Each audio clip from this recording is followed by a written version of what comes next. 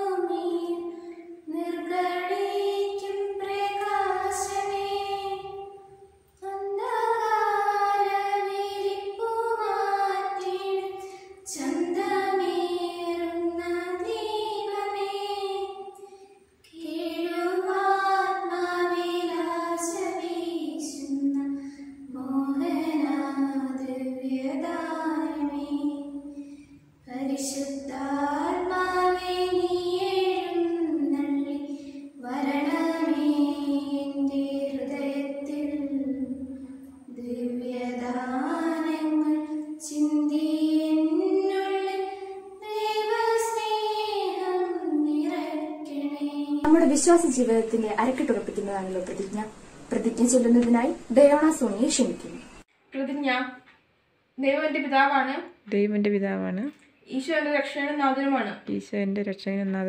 പരിശുദ്ധാത്മാവ് എന്നെ നിരന്തരം നയിക്കുന്നു. എന്റെ യഥാർത്ഥ ഭവനം സ്വർഗമാകുന്നു.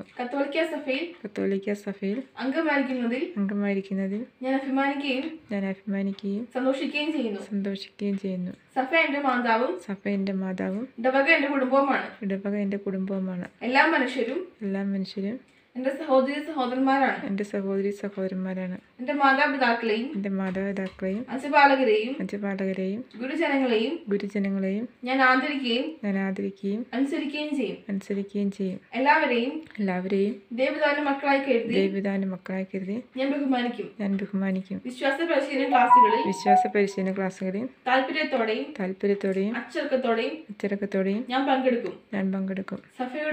സഭയുടെയും സമൂഹത്തിന്റെയും മനുഷ്യവംശം മുഴുവന്റെയും ക്ഷേമത്തിനായി ഞാൻ എന്നും നിലകൊള്ളും. എന്റെ ഈ പ്രതിജ്ഞ പരിശുദ്ധത്തിന്റെ മുന്നിൽ സമർപ്പിക്കുന്നു. ആമേൻ. ദൈവവചനം സ്വീകരിച്ച് വീരോചിതരായി ജീവിച്ചവരാണ് വിശുദ്ധർ. ദൈവസ്നേഹമാകുന്ന തീച്ചൂളയിലേക്ക് സ്വയം എറിയുന്നവരാണവർ. നാം വിശുദ്ധരാവുക എന്നത് ദൈവഹിതമാണ്. ഒരു വിശുദ്ധനെ പരിചയപ്പെടുത്താനെത്തുന്നു ഡെൽന ഷേജു. ഈശോ മിശിഹായ്ക്ക് സ്തുതിയായിരിക്കട്ടെ. പ്രശസ്തിയുടെ തിളക്കത്തെക്കാൾ ധീരതയുടെയും പ്രാർത്ഥനയുടെയും പാത തിരഞ്ഞെടുത്ത് ഭൂമിയിലെ മാലാഖിയായി തീർന്ന വിശുദ്ധയാണ് വിശുദ്ധ Joan of arc. 1412 January 6 ഫ്രാൻസിലാണ് Joan ജനിച്ചത്. മോൺസൺ ഡി ആർക്കിന്റെയും മേഡൻ ഡി ആർക്കിന്റെയും ഏകമകളായിരുന്നു വിശുദ്ധ ജോവാൻ. ആരെയും വേദനിപ്പിക്കാൻ ഇഷ്ടപ്പെടാതിരുന്ന ജോവാൻ യേശുവുമായി വളരെ ചെറുപ്പത്തിൽ തന്നെ നല്ലൊരു ബന്ധം സ്ഥാപിച്ചിരുന്നു. ഇംഗ്ലീഷുകാർ ഫ്രാൻസിനെ കീഴടക്കിക്കൊണ്ടിരുന്ന ആ കാലഘട്ടത്തിൽ ഫ്രാൻസിനെ ഇംഗ്ലണ്ടിന്റെ കരങ്ങളിൽ നിന്ന് മോചിപ്പിക്കാൻ ദൈവം പ്രത്യേക വിധത്തിൽ തിരഞ്ഞെടുത്തുയർത്തിയ ഒരു വ്യക്തിത്വമായിരുന്നു വിശുദ്ധ ജോവാന്റേത്.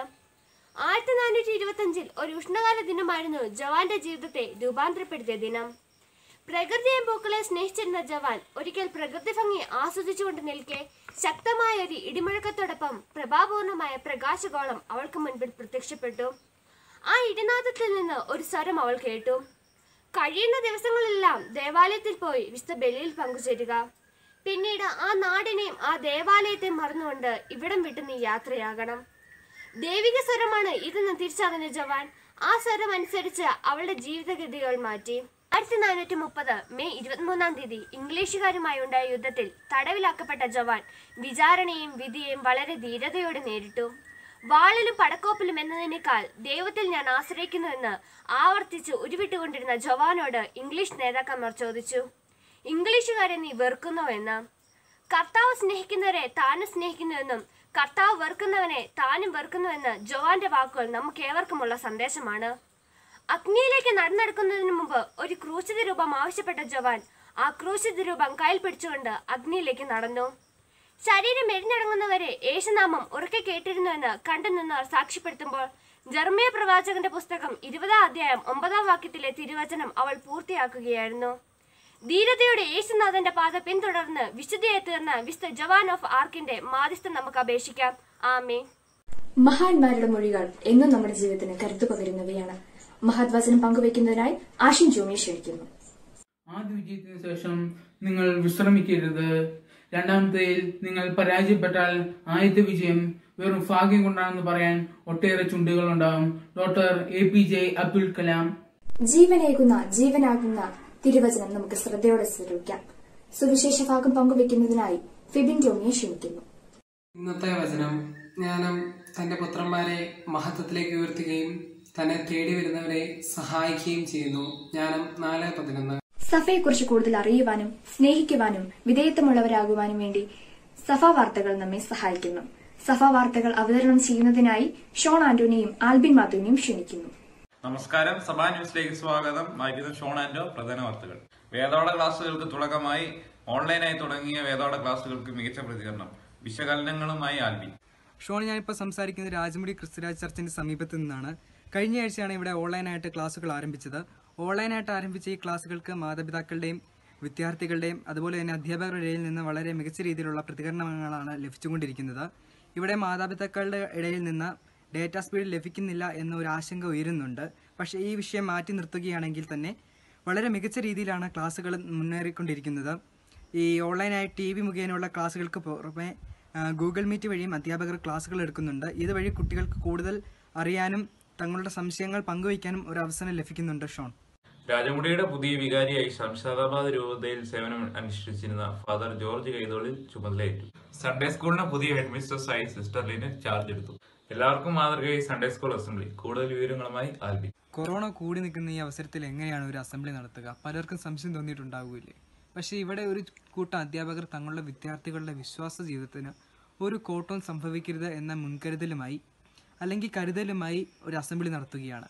പക്ഷേ ഇത് തികച്ചും കോവിഡ് നിയമങ്ങൾ പാലിച്ചുകൊണ്ടാണ്. കാരണം ഇത് നടത്തുന്നത് ഓൺലൈനായിട്ടാണ്. രാജമുടി ഇടവകയിലെ വിദ്യാർത്ഥികളും അധ്യാപകരും ചേർന്നാണ് ഈ അസംബ്ലി നടത്തുന്നത്. ഇതിന് നേതൃത്വം വഹിക്കുന്നത് ബഹുമാനപ്പെട്ട വികാരി ജോർജ് അച്ഛനാണ്. വാർത്തകൾ അവസാനിക്കുന്നു. നന്ദി, നമസ്കാരം. മാസം ഈശോയുടെ തിരുഹൃദയത്തിന് പ്രത്യേകം പ്രതിഷ്ഠിതമായിരിക്കുന്ന മാസം. ഈ മാസത്തിലെ ആത്മീയത ഏറ്റുവാങ്ങിക്കൊണ്ട് മനോഹരമായൊരു ഗാനം ആലപിക്കുന്നതിനായി നവ്യ വർഗീസിനെയും മരിയ ജോസിനെയും ക്ഷണിക്കുന്നു. ും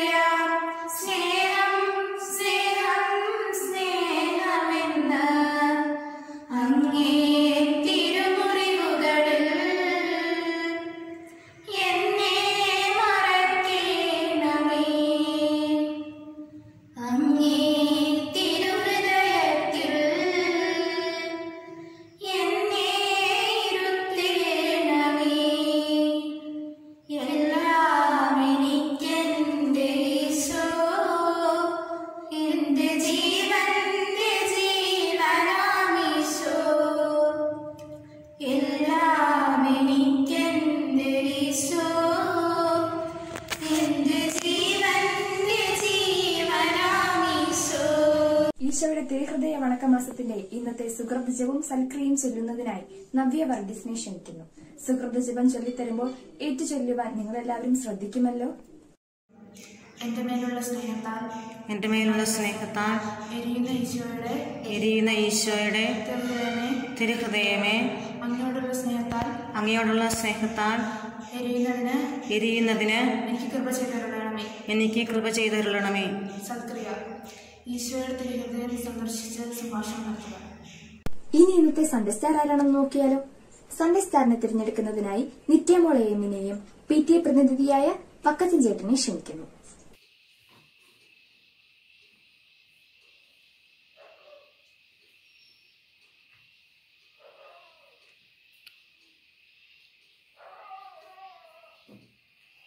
സോന സജി, മേസ്ത്രിപ്പറമ്പിൽ.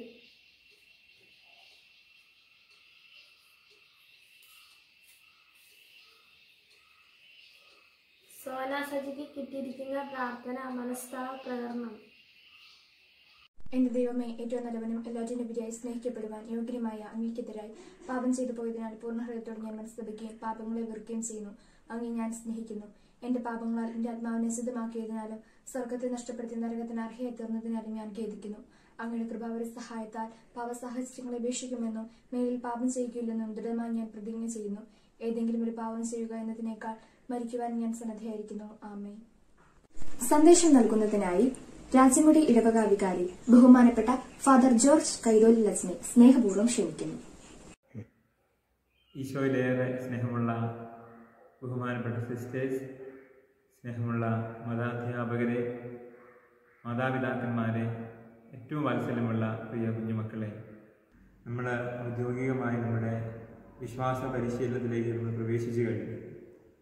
നമ്മുടെ പ്രത്യേക സാഹചര്യങ്ങൾ കൊണ്ട് നമ്മൾ ഈ വർഷം തുടക്കം ഓൺലൈൻ പ്ലാറ്റ്ഫോമിലാണ് നമ്മുടെ വിശ്വാസ പരിശീലനം നടത്തുക. ഒത്തിരിയേറെ പ്രതിസന്ധികളുടെ നടുവിലും ഒത്തിരിയേറെ പ്രശ്നങ്ങളുടെ നടുവിലുമാണ് നമ്മൾ. ഒത്തിരിയേറെ ബുദ്ധിമുട്ടുന്നുണ്ടെന്ന് നമുക്കറിയാം. എങ്കിലും ഒന്നിനും കുറവ് വരുത്താത്ത രീതിയിൽ നമ്മുടെ വിശ്വാസ പരിശീലനവും നമ്മുടെ സ്കൂളിലെ പഠനമെല്ലാം നമ്മൾ മുമ്പോട്ട് കൊണ്ടുപോകാൻ പരിശ്രമിക്കുന്നുണ്ട്. എല്ലാവർക്കും എല്ലാ മംഗളങ്ങളും നേരുന്നു. നമ്മുടെ വിശ്വാസ പരിശീലനത്തിൽ പള്ളികളിൽ വന്നുകൊണ്ടിരുന്നപ്പോൾ നടത്തിക്കൊണ്ടിരുന്നതാണ് ഈ അസംബ്ലി. അത് ഓൺലൈനിലേക്ക് മാറ്റി ചെയ്യാവുന്ന ഒരു നിർദ്ദേശം അധ്യാപകർ വെച്ചപ്പോൾ നിങ്ങൾ കുട്ടികൾ വളരെ നന്നായി തന്നെ അതിനെ സ്വീകരിച്ചു. പ്രത്യേകം നിങ്ങൾ അഭിനന്ദിക്കുന്നു. പ്രത്യേകിച്ച് ഈ ദിവസം 27-ാം തീയതി, ജൂൺ മാസം 27-ാം തീയതി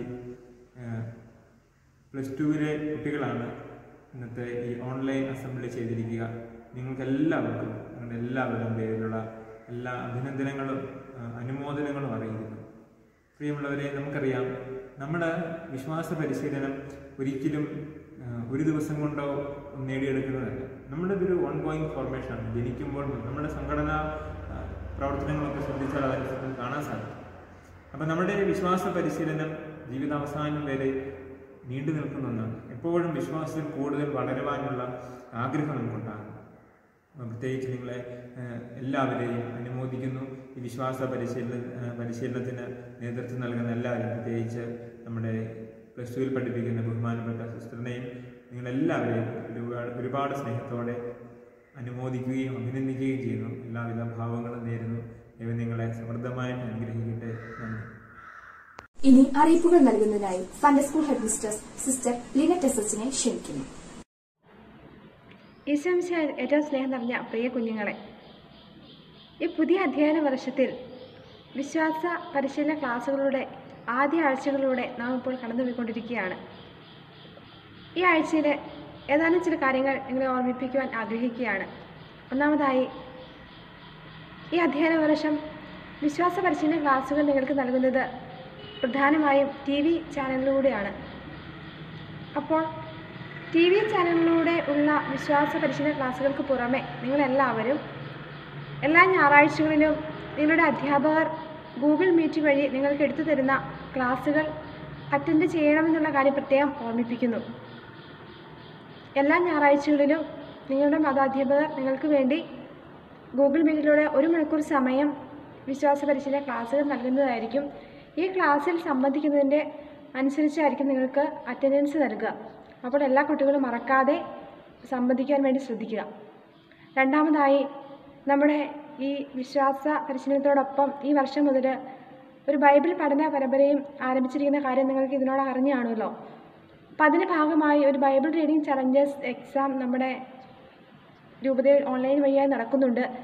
ഇതിനോടകം തന്നെ നമ്മുടെ മിക്ക കൂട്ടുകാരും തന്നെ അതിൽ പങ്കാളികളാണ്. ഇനിയും ആരെങ്കിലും ഒക്കെ ഈ ബൈബിൾ റീഡിംഗ് ചലഞ്ചസിൽ പങ്കെടുക്കാൻ ആഗ്രഹിക്കുന്നുണ്ടെങ്കിൽ നിങ്ങളുടെ അധ്യാപകരോട് പറയുകയും അതിൽ സംബന്ധിക്കുകയും ചെയ്യണമെന്നുള്ള കാര്യം ഓർമ്മിപ്പിക്കുന്നു. അതോടൊപ്പം തന്നെ നിങ്ങളുടെ അധ്യാപകർ ചില വചനങ്ങളൊക്കെ നിങ്ങളോട് കാണാതെ പഠിക്കാൻ പറയും. അപ്പോൾ അവയൊക്കെ മനഃപ്പാഠമാക്കുവാനും അതുപോലെ തന്നെ പഠിച്ച വചനങ്ങളൊക്കെ കൂടെ ഉരുവിടുവാനും ആ വചനത്തിൻ്റെ ശക്തി നിങ്ങളുടെ ജീവിതത്തിൽ പ്രാവർത്തികമാക്കുവാനൊക്കെ വേണ്ടി എല്ലാ കുട്ടികളും ശ്രമിക്കണമെന്ന് കൂടി ഓർമ്മിപ്പിക്കുന്നു. ഇനി മറ്റൊരു കാര്യം നിങ്ങളോട് പറയാനുള്ളത്, നമ്മുടെ തിരുബാലസഖ്യം, മിഷൻ ലീഗ് തുടങ്ങിയ സംഘടനാ പ്രവർത്തനങ്ങളിൽ ഓൺലൈൻ വഴിയായി ഇപ്പോൾ നടത്തപ്പെടുകയാണ്. അപ്പോൾ നിങ്ങൾക്ക് പല മത്സരങ്ങളും മറ്റ് അതിനോടനുബന്ധിച്ചുള്ള പ്രവർത്തനങ്ങളും വരുമ്പോൾ നിങ്ങളുടെ തിരുബാലസഖ്യത്തിൻ്റെയും മിഷൻ ലീഗിൻ്റെയും ചാർജുള്ള സിസ്റ്റർമാർ നിങ്ങളെ ഓർമ്മിപ്പിക്കും. അപ്പോൾ നിങ്ങൾക്ക് താല്പര്യമുള്ള ഇനങ്ങളിൽ സംബന്ധിക്കുവാനും കൃത്യ ഡേറ്റിന് മുമ്പായി തന്നെ ആ മത്സര ഇനങ്ങളുടെ റിസൾട്ട് നിങ്ങൾ അയച്ചു കൊടുക്കുവാനും വേണ്ടി പ്രത്യേകം ശ്രദ്ധിക്കണമെന്നുള്ള കാര്യങ്ങളൂടി ഓർമ്മിപ്പിക്കുന്നു. അതുപോലെ തന്നെ ഇതിനോടകം തന്നെ വേദപാഠ പുസ്തകമൊക്കെ എല്ലാവരും വാങ്ങിച്ച് കാണുമല്ലോ അല്ലേ? ഇല്ലെങ്കിൽ എല്ലാവരും മഠത്തിൽ വന്നുകൊണ്ട് വേദപാഠ പുസ്തകം വായിച്ചുകൊണ്ട് പോകാൻ ശ്രദ്ധിക്കുക. അപ്പോൾ ഇന്ന് നമുക്ക് വേണ്ടി നമ്മൾ ഈ അസംബ്ലി കണ്ടക്ട് ചെയ്തത് നമ്മുടെ 12ാം ക്ലാസ്സിലെ പ്രിയ കൂട്ടുകാരാണ്. അവർ നന്നായി അസംബ്ലി കണ്ടക്ട് ചെയ്തില്ലേ? അപ്പോൾ നമുക്ക് നല്ലൊരു കൈയ്യടി അവർക്ക് കൊടുക്കാം. അപ്പോൾ തുടർന്ന് വരുന്ന ആഴ്ചകളിലും ഓരോ ക്ലാസ്സും മാറി മാറി നല്ല രീതിയിൽ അസംബ്ലി കണ്ടക്ട് ചെയ്യുവാനുള്ള എല്ലാ ആശംസകളും എല്ലാവർക്കും നേരുന്നു. അപ്പോൾ ഒരിക്കൽ കൂടി നമ്മുടെ കർത്താവിൻ്റെ പരിശുദ്ധമായ ഈ ദിനത്തിൻ്റെ എല്ലാ ആശംസകളും എൻ്റെ എല്ലാ പ്രിയ കുഞ്ഞുമക്കൾക്കും നേർന്നുകൊണ്ട് നിർത്തുന്നു. ഈശോ മിശിഹായ്ക്ക് സ്തുതിയായിരിക്കട്ടെ.